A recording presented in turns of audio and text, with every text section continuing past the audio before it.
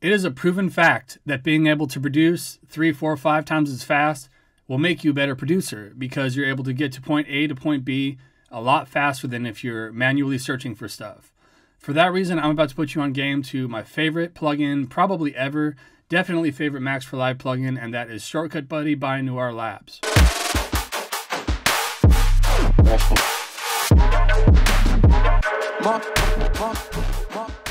Before I get right in, I just wanted to mention that I'm currently doing one-on-one mentorship lessons. I have 3 degrees in music production, 10 years experience, blah, blah, blah. I've had some very good mentors in my career, and they've really helped me to accelerate my path of learning. So if that's something you're interested in, the link for that's in the description. Let's get into Shortcut Buddy. All right, so we're gonna open up an instance of Shortcut Buddy. And keep in mind, this is also a newer, updated version. They just updated it within the last couple weeks.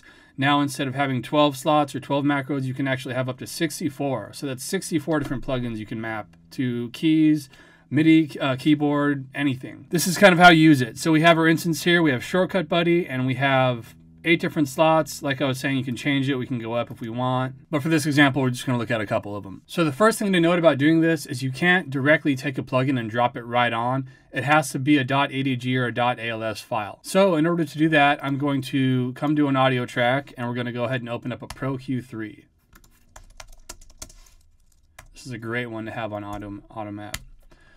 So what we're going to do here is, we're going to go ahead and click it, Command G, so it groups it. And then we're going to go ahead and save this. I already have one saved, so I'm not going to do it, but we're saving the group.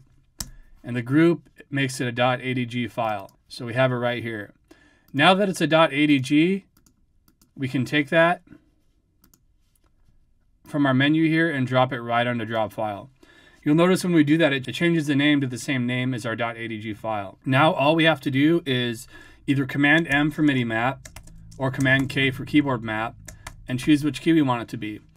Now remember, in doing this, you want to make sure that you're not overriding any existing or used keyboard shortcuts that are used in Ableton. So I found one that I use for Pro Q3 is P. I like to use like the first letter of them. So I'm going to Command K, click open, click P, Command K to exit out.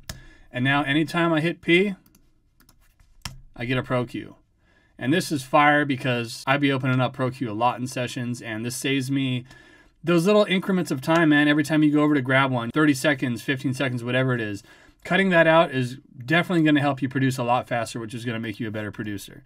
So a couple examples of ones I use just to kind of show you. I have E for EQ8, super quick and easy. Just hit an E and I have the EQ8 here. I have one for auto filter, P for Pro Q, like I said. And really, I mean, the world is yours with what you want to map. You know, whatever plugins you use the most, you have them right there with one key. Like I was saying, they can also MIDI map them, so you can put them on your MIDI keyboard, press one button.